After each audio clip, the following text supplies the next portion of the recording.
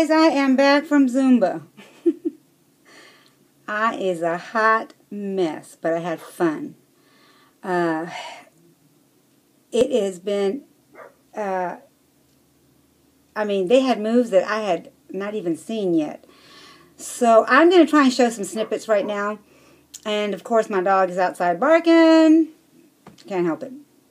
Anyway, I'm going to show you some snippets. And what I want to say in this video is that a lot of times we go to these Zumba classes and we get overwhelmed with all the turns and everything. And if you talk to your instructor ahead of time, I'm sweating. If you talk to your instructor ahead of time, he will tell you how to modify the move that you need. Like if you can't do some turns or you can't jump, he'll tell you what to do in its place. So you're going to see a few things that I'm doing that the other class is not doing, because of course you guys all know that my right knee is bone on bone, so my left knee is not too far from that. So I have to take care of myself, but at the same time I'm having fun. Playtime. And so enjoy the little snippet. Don't make fun of mama. Anyway, I love you guys, and I just enjoy doing it, and just want you to know that don't be afraid to go to any of these classes. Give it your all, give it your best, and then forget the rest. If you can't do it, you can't do it.